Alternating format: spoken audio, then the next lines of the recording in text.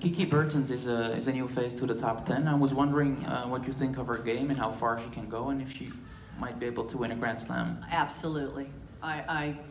After watching her this year, absolutely she could win a Grand Slam. Absolutely. Again, you know, 2 years ago, Kiki was inconsistent and not moving as well, and she's fitter now than she's ever been. And she's hitting some big shots with consistency.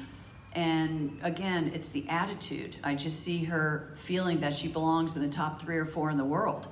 And she belongs here. Obviously, she's in the semifinals, could be in the finals. So she's gaining more and more confidence, and it's really that belief that has really propelled her and is going to propel her. It's all here. The thing with Kiki is she just needs more experience. You know, sometimes it takes getting the semis or finals of a Grand Slam before winning it, and she hasn't been there yet. That's why this would be huge if she did well here. It would be huge. It would be a great stepping stone. But the only thing lacking with her right now is confidence, and that breeds belief, and because she has the game.